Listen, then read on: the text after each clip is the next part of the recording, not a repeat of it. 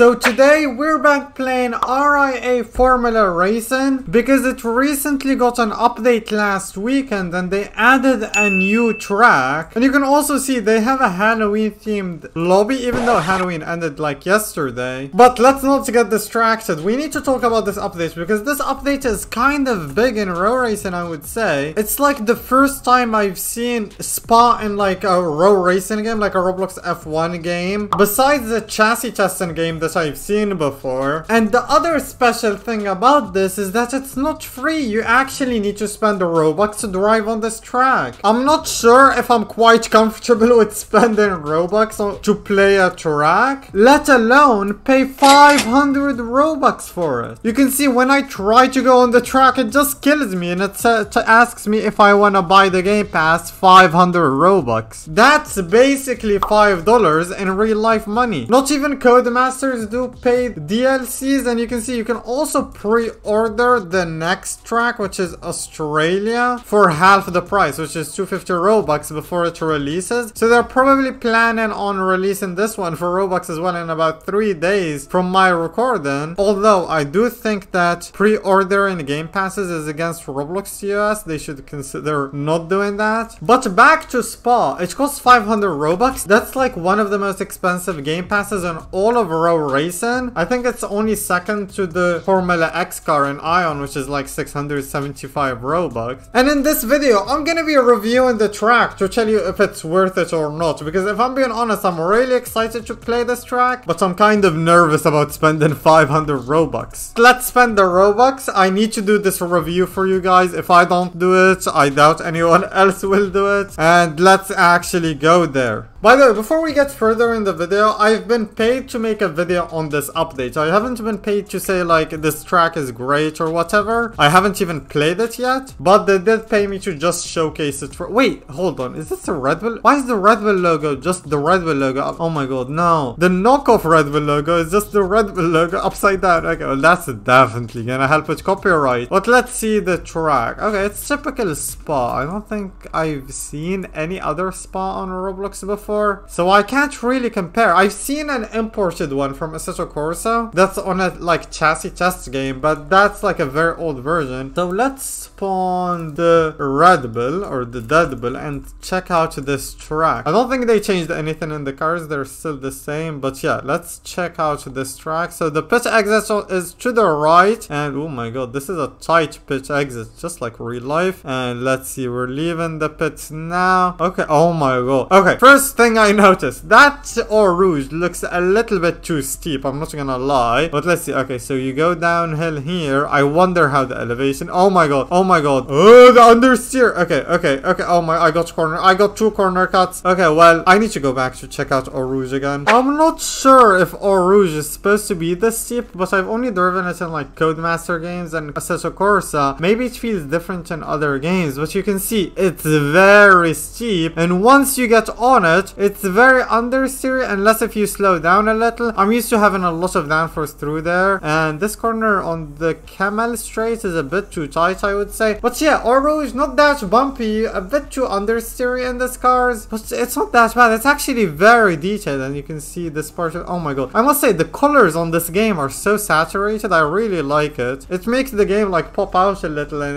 it looks very nice. But yeah, this section, this like turnaround section is supposed to be downhill, but I guess they tried avoiding doing downhill and turning at the same time because it's gonna be like a banked corner, which would be like very bumpy and bad. They decided to do this part downhill instead, and this corner, this is usually a very high speed corner that I usually go wide on. And this part, I forgot the name of this part. Oh my god, no, no, no, no, no, no, no, please. I lost part of my front wing, but I don't think this corner is properly made. Hold on. No, it looks fine. It's fine. I would say this is how the corner should be. I'd say it's a bit too tight, but no, actually it's less tight than real life. It's just the cars that are way too understeery. I'm used to doing that either in full throttle or 7th gear. It seems like this car you need to be in like 5th gear or slow down a little to go through it. This part seems fine. This corner, I really like this corner because I do it high speed. I'm not sure if it is supposed to be downhill. And finally, for the very long straight here, oh my god, I would say this is pretty accurate. I mean,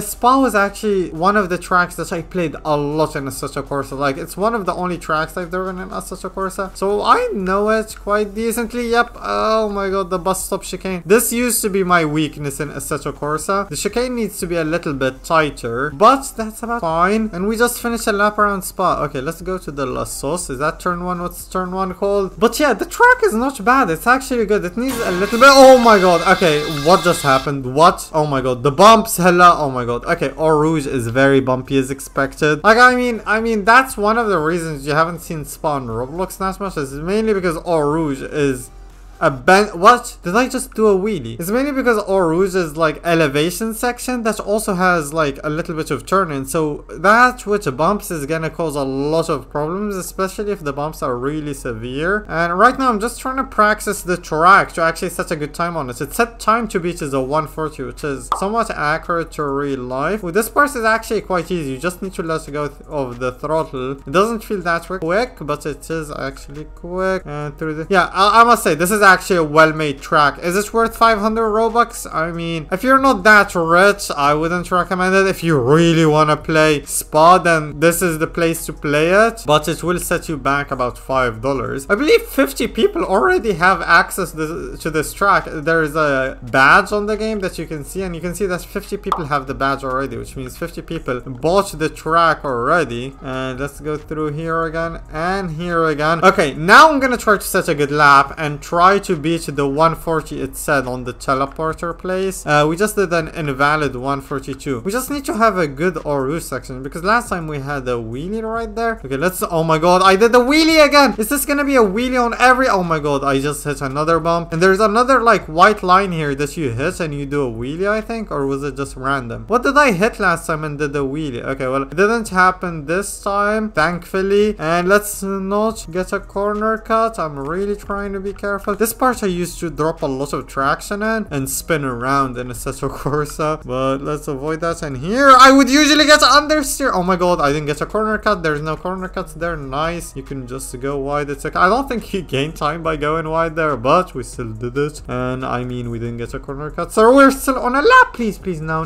come back.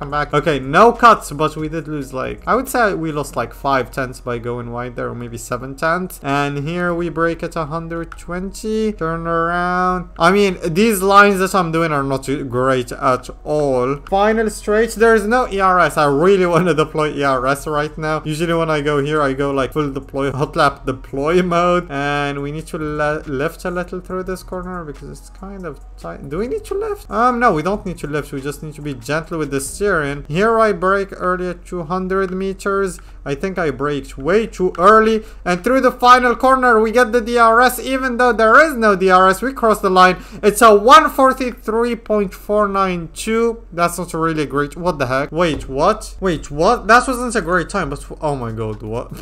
I think they forgot to anchor some curves here. Is this a curve? Why is there a high? Bro, if you go wide here, death. Literally that. Wait, can I move them with my car? Hold on, let me spawn a new car. Imagine you go wide on turn 1 and you just see these little tiny curves here. And okay, did I move? Oh my god, how am I beached on a bugged out curve? What the heck? What? Bro, okay, well, there goes my car. Did I move them? I think they moved a little, but they're very hard to move. But you can see that's pretty much the track. It does have a lot of nice scenery. But yeah, I would say this track is well made. Like, if you're wondering, is this track good or bad? I would say it's good. I mean, I let you see the Eau Rouge section one more time to determine if this is good to your standards, though. Like, besides that wheelie right there in the Eau Rouge section and the little bumps here, everything else in the track I really like. So I would give like the track an 8 out of 10, maybe even a 9 out of 10, or I would give it a 9 out of 10 if Eau Rouge wasn't that bumpy. But it's an 8 out of 10. It's just now down to you. Do you think it's worth 500 Robux of your money or $5 of your money to play on this track? Of course, I'm gonna be leaving a link to the game in the description if you want to try it. But yeah, that's pretty much all there is to check out in this update. Australia is gonna be coming out out in a few days as well. Let me know in the comments below if you want me to review that for you before you buy it. And also smash that like button if you found this video helpful and it helped you not waste your money or maybe determine if the track is good. Also subscribe to the channel. We're getting very close to 20k subs. And if you want to see my other vid where I reviewed one of the Game Pass cars that this game has, click the video that pops up on screen right now. And I'll see you guys next time. Thank you very much for watching. Bye bye.